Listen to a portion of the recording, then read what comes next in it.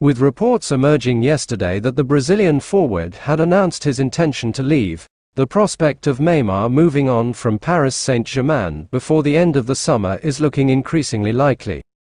With the League One champions open to selling, Chelsea are said to be in ongoing talks over a move.